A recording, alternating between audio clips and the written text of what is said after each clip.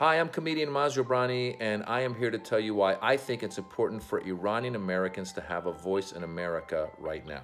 Salam. This is Anna V. Eskamani, newly elected State House Representative to Florida State House, District 47.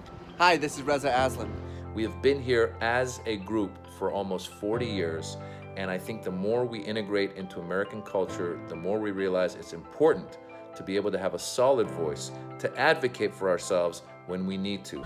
At a time like this, to not have a voice in Washington is not just negligent, it's criminal. Whether it's voting, volunteering for an issue or a candidate you care about, or running for office yourself, we need Iranian-Americans to be more engaged in the process, and it starts with you. To make sure future generations know they have a place in this world. Now more than ever, Iranian-Americans need a voice in D.C., and the National Iranian-American Council is that voice. As you think about your end-of-year giving, please put NIAC on your list. They'll make sure that Washington can't ignore us.